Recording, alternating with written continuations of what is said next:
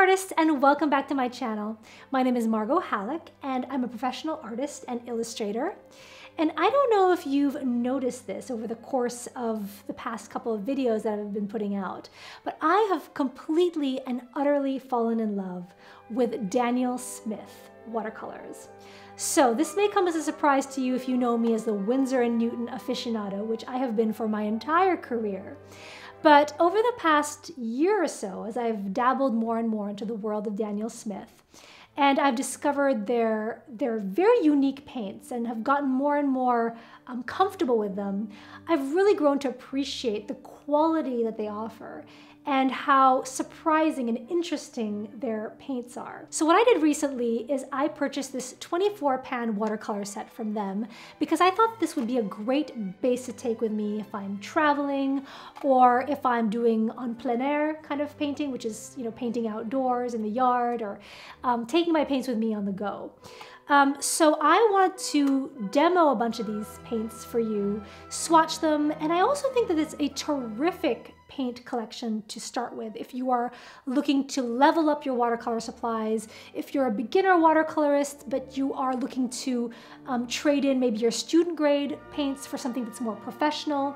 I think this would make a great addition to anybody's arsenal. So we will jump right in and I will give you my impressions on each of these colors and demo them and swatch them so you can get a sense of what to expect when you're jumping into the world of Daniel Smith. So with that said, I hope you're interested because we'll jump right in.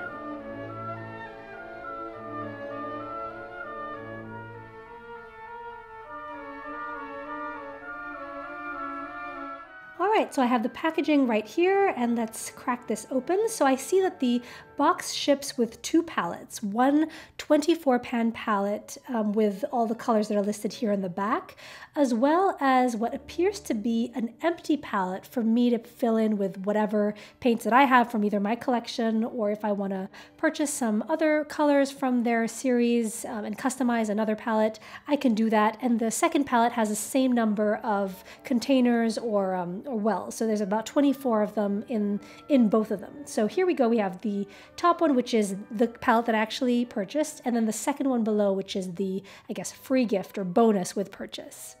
And I'm going to concentrate obviously on the palette that I wanted, which is the 24-pan palette. And on the back, you'll see that there is a summary of all the colors that are included in this palette, which we'll get into in a little bit. So opening up the palette, I can see that it's a really nice, very convenient size. It's actually a perfect size for traveling with. For myself, I can definitely easily fit this in a handbag or purse or a diaper bag, which I'm going to be using very soon. And really straightforward. We have the usual overlay with all the, summary of all the colors, as well as all the paint pans. And in the traditional fashion, the palette is organized by color or by sections. So we have all the warm colors on the first row. So we've got the warm colors, and then we get the cool, the greens and the blues, and then the earth tones towards the end of the palette. So that's fairly straightforward, nothing new here. Let's take a quick peek at what the other palette looks like before jumping into doing our swatches. So I'm going to put this to the side and come back to it. And let's pop open this bonus palette, which, if I understand correctly, should be an empty palette, and I'll have the ability to fill that up if I want to, or if I want to customize it with some pans from Daniel Smith, I can do that too. So it looks identical, and when you open it up, it's exactly the same thing, just an empty palette. So I think that summarizes what's included in the package when you buy this palette. So let's put this empty palette, I guess in storage for now, because I don't think I'm going to need it, and concentrate on the 24-pan palette with all the pre-existing colors that ship with this product. So yeah, let's jump right into swatching. Okay, so let's do a demo of what this set looks like. And I have the labeling system, or the little sheet that comes with all of these paints right here. I'm going to put it right here to the side so we have a good guide of what all these colors are as I swatch them and sort of take a quick, not a quicker, but a more in-depth look at each of these colors. And we're going to start with the buff titanium, and I have a clean glass of water here that I'll start with, and I'll probably rinse halfway through this swatching series. So let's wet my brush, and I have a number 10 Princeton Aqua Elite brush, which right now is my absolute favorite brush. This is my go-to and I use it so much, and I might make a video all about Princeton's lineup of brushes, and this one in particular, because I picked this up recently and I just fell in love with it and the quality of this brush. So enough said, let's get started with the first color, which is Buff Titanium. I'm going to keep these swatches somewhat freeform and more organic so we can see how the paint disperses and what happens with washes. So right here, the Buff Titanium is this really nice beigey, sandy color, which would be great for natural landscapes, for painting boulders, rocks, sand, literally. Or even as a base for skin tones, specifically fair skin tones. And this paper that I'm using for this sample series is Legion Aqua Hot Press, or cold press, obviously because of the texture. So let me label this swatch so we have a nice idea of what it is afterwards. Buff Titanium. Okay. And now let's move on to the next color, Hansa Yellow Light. And Hansa Yellow Light is very much of a sunshine, rubber ducky, very bright and vivid primary yellow. So let's get that going, and I might just make the swatch a little bit smaller. I'm realizing that I might run out of room. If I do, I might switch to a different page, but that's okay. We'll assess the situation as we go. So very nice, very smooth transition. And if I wash my paint out and I pull that color down a little bit, you can see that it gets a little bit more subtle as you lighten that wash. I could see this on a daffodil. I could see this on florals. I could see this on a canary yellow diamond or a tutu. And you know, when you dip your paints into the pans here, you really don't need like very much at all. I'm just dipping the very, very tip of my brush, kind of like the tip of a pin. And with that, I just have way, way, way more pigment than I need. So you can really just use this very sparingly and have a ton of color. Okay, so let's wash that off. Let me get a paper towel. And I'm gonna label this Hansa Yellow Light. Next up we have, what is this? Quinacridone Gold. And I love quinacridones because they have a gorgeous warmth to them and they're very, very helpful when it comes to mixing other neutral colors.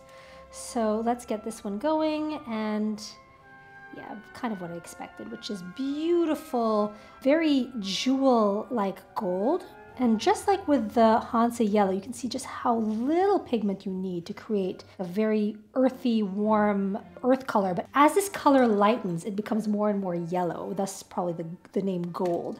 And this could be used for a coin. It could be used for animals, depending on what kind of animal you're painting. So I could see this on birds, if you're into that kind of subject matter. Or even the brilliant golds that you find in the Hall of Mirrors of Versailles. I could easily see this color being reflected throughout. So let's label this Quinacridone Gold. Next we have Hansa Yellow Deep. And Hansa Yellow Deep is, I guess, the darker brother of Hansa Yellow Light. So I'm expecting this to be a little bit more like the Quinacridone Gold, maybe slightly more orangey as well. So let's try that out and see what we think. So in the pan, it actually looks very orangey, like a sunflower color. So let's get that going and get that color right here. And yes, you definitely have like a coloration that you would find on the leaf of a sunflower. Very pretty color too, a nice, smooth, very buttery consistency. And I'm not seeing all that much granulation on this swatch so far. It's looking very even and very finely milled in terms of the actual pigments here. So this one is Hansa Yellow Deep, and you can see this is Hansa Yellow Light, and it's considerably lighter and more of a canary yellow than what we see here in the Hansa Yellow Deep, which is considerably more orange and doesn't have that neutral kind of undertone that you see here. It has more of a vivid orange, kind of like the yolk of an egg. So the middle part of an egg will probably be more around this coloration. So let's get that labeled, Hansa Yellow Deep, and move on to our next color, which is Pyrrol Scarlet. And this I'm anticipating to be kind of a red with a bit of an orange hue to it. So let's give that a go. Rinsing this off, and since we're still in the warm colors, I'm not gonna change my water just yet because it is a little bit yellowish in tint, but I think it's not gonna affect the color of my pigment all that much. So right away, the second you put your brush into this pan, it activates the paint immediately. You don't have to really work your brush in there so much to get the desired consistency that you want from watercolors.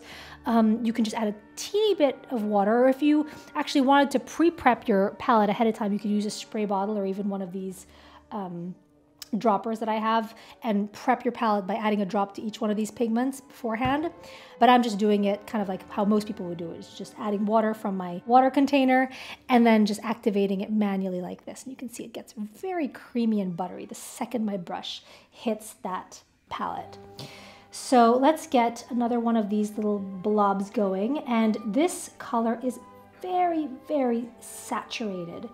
Literally using just the tiniest amount and trying to create a bit of a gradient here so you can see what the lighter values of this color look like. I'm going to try to pull some of this away so you can see how when you get to the lighter colorations in your wash, if you're doing a very pale wash, it's nearly like a pink, kind of like how Scarlet tends to be, which is a little bit on the pinky, sometimes orangey scale, depending on the manufacturer and the exact pigments that are in the actual paint itself. So beautiful color, absolutely beautiful. It's not a fire engine red. It's a more complex red that I imagine would probably pair very well with a lot of other things. So again, coming back to florals, you could go with the red like this for costumes. So a beautiful red dress. Also kind of the red that you would find on poppy flowers. So a sophisticated but more natural colored red. Let's go ahead and label it Pyrrol Scarlet. Okay, so next up we have Permanent Alizarin Crimson. And this is one of my favorite colors. So this one is definitely going to be a bit of a bluer red. And you know, I'm a lipstick aficionado, so I'm always tuned into like the perfect kind of reds, and I tend to prefer bluish reds. I just really love the richness that you get with a bluer red. So a red that has a slightly more purple or blue pigment added to it, and that gives it a more blood red kind of look. And you can see just how much this pigment disperses so evenly. Such an easy paint to work with because it's just moving around very, very smoothly on my surface. So that is Alizarin Crimson, and that is just beautiful. I mean, this is really a color I would just pick up off the palette and put on my face. So next up I have Quinacridone Rose, and this is going to be, I believe this is the only pink on this palette. So let's get this going. Dip my brush in some water again and pick up more of that paint. And this is very much like what I would expect from a quinacridone, but it has maybe hints of something like an opera rose in it. Obviously, I would imagine there's probably not the light fastness issue that you get with a opera rose, but yes, definitely a very pinky vibe that gets more hot pink as you darken the color. And if I pull some of that pigment off, you can see that you get a really pretty petal pink going on here. And let's just darken it here and see how dark we can go. So this is just delicious. I mean, this makes me think of French macarons at La Durée. Strawberry flavored ice cream, candy, bubblegum, just that whole world of deliciousness. All right, and look at how pretty, I'm sorry, but look at how pretty my paper towel is looking with these very muted, pretty pastels. Sometimes I look at my paper towel and I just see a piece of art right here on that surface alone, and I just fall in love with it. Let's go ahead and add our little label, Quinacridone Rose. And again, I've noticed that for all of these paints in this set, we're not getting the typical granulation that you get from a lot of Daniel Smith's paints. We're seeing a lot of very, very smooth, very even dispersion of colors, especially in the transitions and the gradients. So when you're building gradients, you're getting some really beautiful effects. Okay, so next up, we are going to move into the blues. So I have Ultramarine blue as my next color. And before I embark on this next color, I'm gonna go ahead and wash or clean out my water container to make sure that the warm colors going on here do not interact with the pigments and the colors that I'm going to pull from this palette. So you can get a really nice pure look at what all these colors are going to look like. Okay, we're back. So next color, like I mentioned, is Ultramarine blue. And I am very, very picky about my ultramarines. So, okay, we've got a nice consistency going, and this is going to be a very electric blue. And wow, right away, we can see just how vivid, and just is really beautiful. Oh my goodness. This is like the blue that I would see on a tropical bird like a macaw. So those bright blue birds that you see in Brazil or like in the Pixar movie Rio, like this is that kind of blue, which is just electric and gorgeous. It's a color that I don't think I would use necessarily as is on a natural landscape because it is so primary. But obviously mixed in the right environment, the right setting, the right combinations with other colors will do absolutely beautifully. And I use this a lot for things like costuming on my ballerinas, ballerina paintings, or it also reminds me of the blue and white china on Chinese ceramics or Chinese pottery. So absolutely stunning color. And I'm not seeing, well, I'm seeing a little bit of granulation here, not a tremendous amount, and that could just be that it's behaving well on this particular paper, but I'm not seeing that huge amount of granulation that I sometimes see, specifically from ultramarines. So let's label this Ultramarine blue and move on to the next blue in the lineup, which is Cerulean blue Chromium. Again, cerulean blues tend to be a little bit difficult and finicky and can sometimes get extremely granulated and sometimes be very difficult to build in terms of, if you want to layer or just have a deeper version of this color. So let's get this going and activate my Cerulean blue Chromium. And I think that the name Chromium might just designate that it is a more opaque and less transparent version than your typical cerulean blue, which tends to be extremely watery and transparent. Transparent, translucent, however you want to call it. And this is typically a perfect blue for a sky blue or a bluebird, delicate blue like you would find on an Easter egg or for spring colors. And definitely when you bring in more of the pigment, you can get a pretty decent build, which is not that typical of a cerulean blue in my experience for the brands that I've tried. So right here, I'm just gonna work it in a little bit more, just try to get that really pretty transition. And yeah, just a very nice all-purpose blue. Like I could see this being used on oceans, on very easily on landscapes because it is a little bit less electric than this ultramarine. So let's label that as Cerulean blue Chromium. We're going to transition into our greens, and this is going to be a bluish green, which is phthalo blue green shade. So typically with phthalo blues, there's different versions of it. There's a phthalo blue shade and a green shade, depending on which side it skews more, if it skews more blue versus green. Sometimes they have a yellow shade too, but the one in this palette is the green shade. I'm expecting this to be on the turquoisey end of things, so turquoise or teal, if you will. And wow, another beautiful and very electric and very saturated, rich color.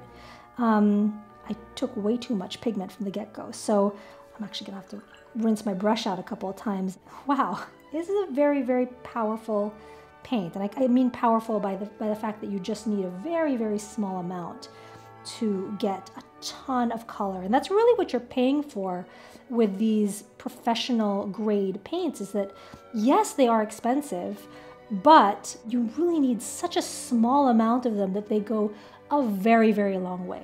You get your money's worth, and they tend to be so much easier to work with because they're milled very finely, and so the pigment disperses and mixes with other colors very, very easily. You don't have to, take your brush and like try to keep working on it to get these beautiful blends. It kind of just does it on its own. So that's what you're paying for when you are splurging or investing on higher quality paints. Okay, let's label this Phthalo Blue green shade. And my handwriting is getting more and more, or looser and looser as I go along. So bear with me.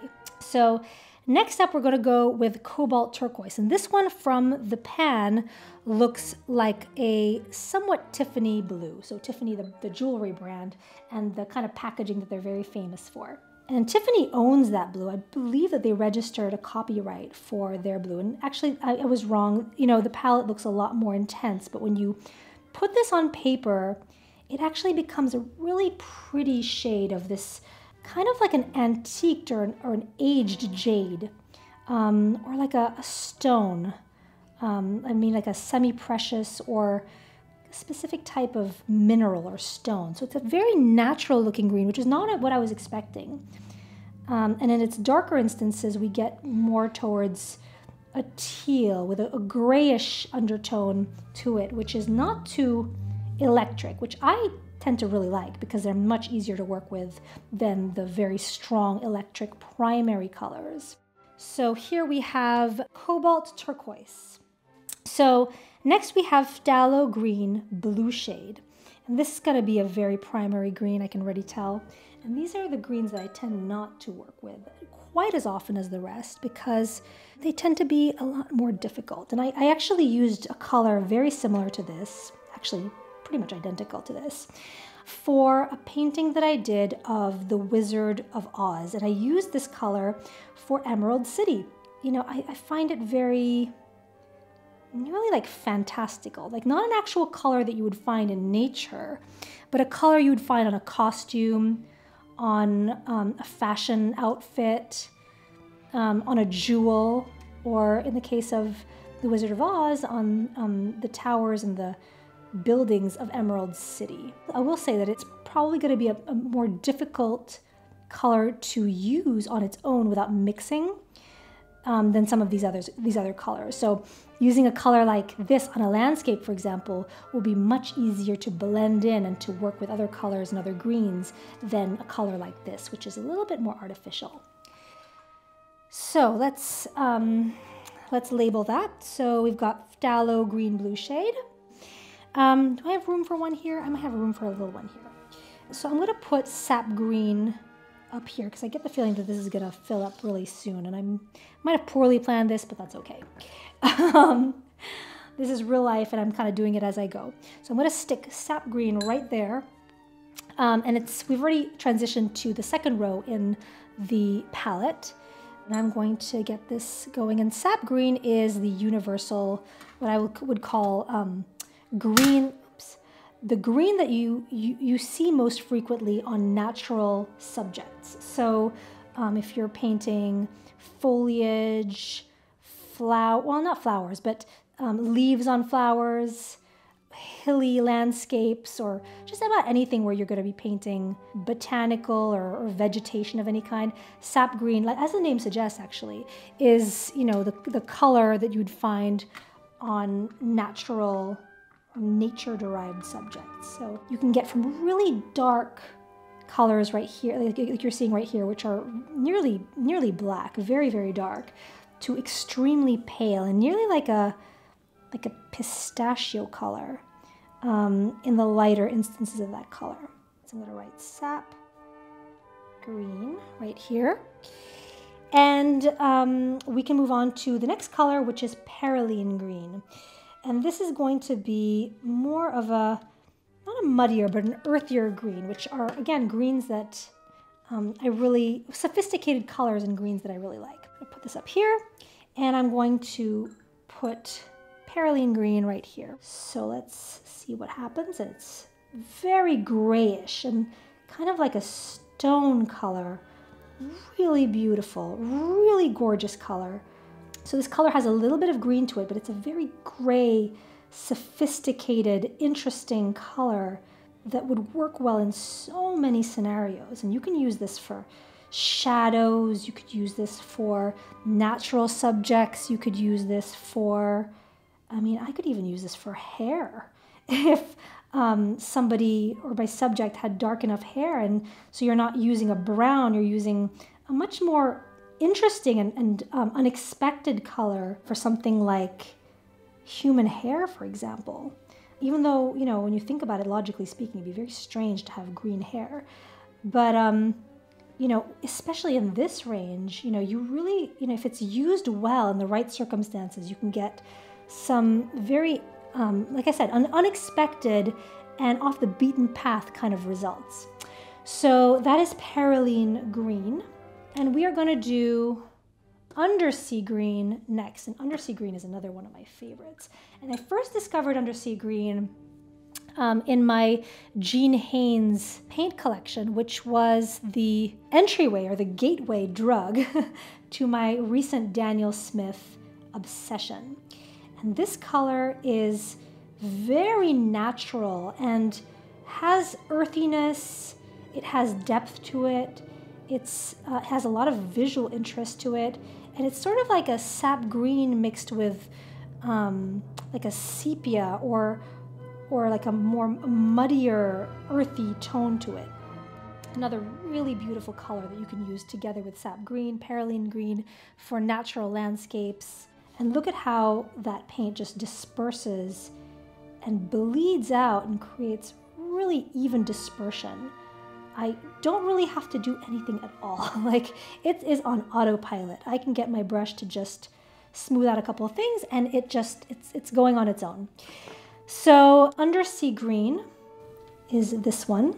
Okay, so we have raw sienna next. And raw sienna is going to be more earthy, and it might be a little bit like the quinacridone gold, but we'll see how much that varies. And it is kind of quinacridone goldy. It just has less yellow to it. It's a browner color, and when it fades, or you know, when you have a lighter values, when you water it down, you get more of a beige than a yellow. So if you can see here, this is more yellow right here in the lighter colors, and here it's slightly more like a sandy beige. Even though the darker values of it are quite reminiscent of the quinacridone gold. So raw sienna light. And then we're going to step up to the next one, which is yellow ochre. Yellow ochre is a bit browner, a little bit more gold as well. So, you know, you're also seeing that it has kind of a almond color, especially here up top when you get a stronger or more saturated coverage going on, that it does get a little bit toastier and more of a caramel, toffee. I'm obviously getting hungry. I always get hungry when I get to my earth tones because these are the colors that you associate with a lot of baked goods, which I absolutely love, even though right now, during my pregnancy, I have not had so much of a sweet tooth, which comes to a surprise to a lot of people. I've been more of a salty fiend recently. But hopefully that changes when the baby arrives because, you know, I used to love sweets, or I do love sweets. It's just I'm in a period of transition right now. So this is yellow ochre. Next we have, how do you say this? How do you say this? Goethite. Goethite, I would imagine. In parentheses, brown ochre. And so I could see this as being a little bit more of a dusty or more neutral, less warm version of a yellow ochre.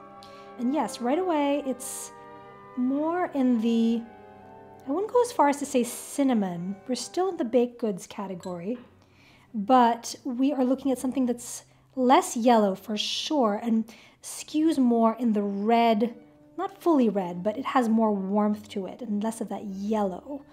This reminds me of the fur of a chipmunk? No, not a chipmunk, a squirrel. Like your typical North American common squirrel would have a color kind of like this. I'm trying to see if I see any outside on my deck, and I don't. So I can't verify that for you right now, but from memory, it really does remind me of the coat of a squirrel. So I'm just gonna write goethite because brown ochre is really, really long. And next we're gonna do Indian red. I love Indian red, and this is the color of fall.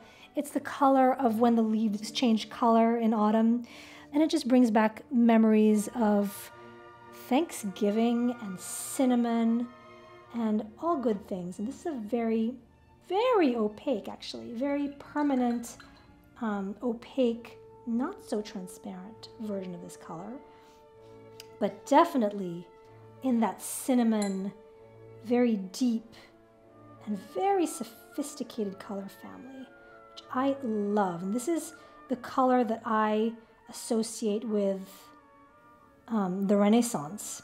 So when I think of Leonardo da Vinci and I think of Caravaggio, Botticelli, these are the colors that come to mind. So let us label this, which is Indian red. Next we have Quinacridone burnt orange. So this is extremely warm and caramelly, like a caramel square. What else does it remind me of? You guys, I love talking about color because it just brings back so many memories, and I think it's such a deeply personal experience for everybody. And you know, colors to me bring back memories of people, places, sounds, foods, tastes, so many of those things.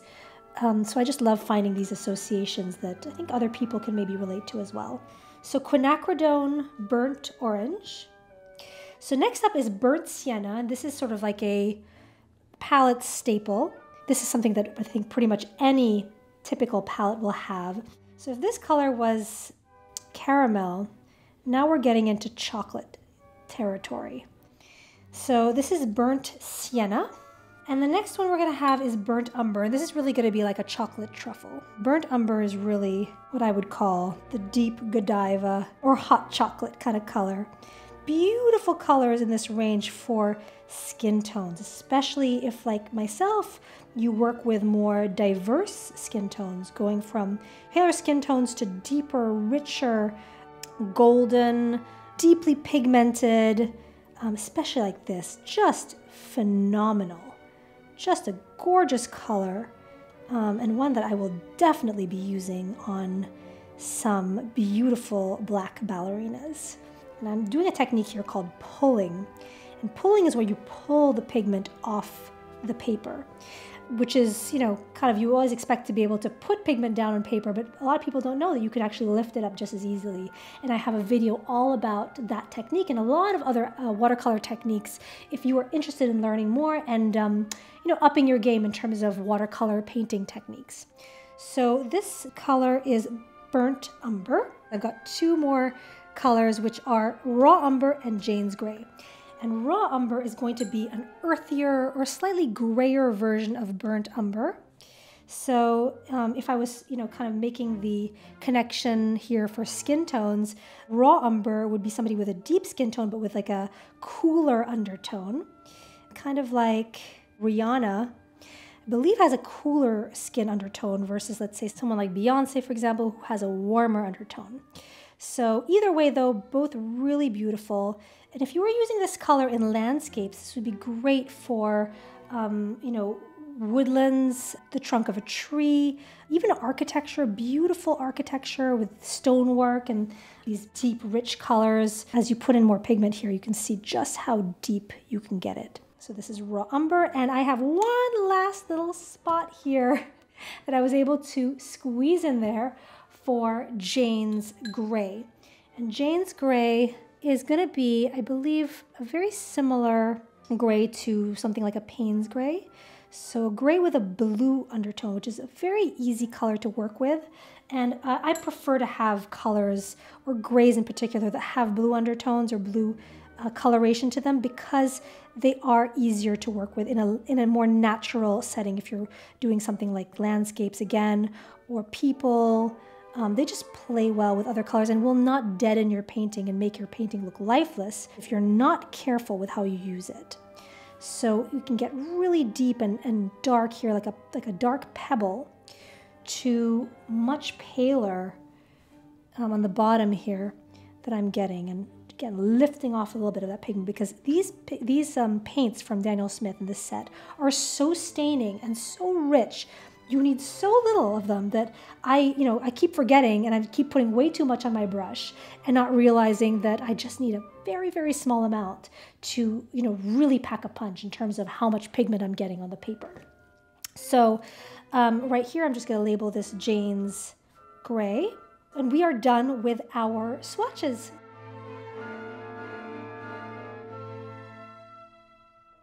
So I hope you enjoyed this video. Don't forget to hit the like button and subscribe if you enjoyed this video and you want to see others like it, because it really helps me with being able to grow this channel and create more art videos, tutorials, and all this fun stuff for you, which I just love doing. So again, thank you so much for watching, and I will see you next time.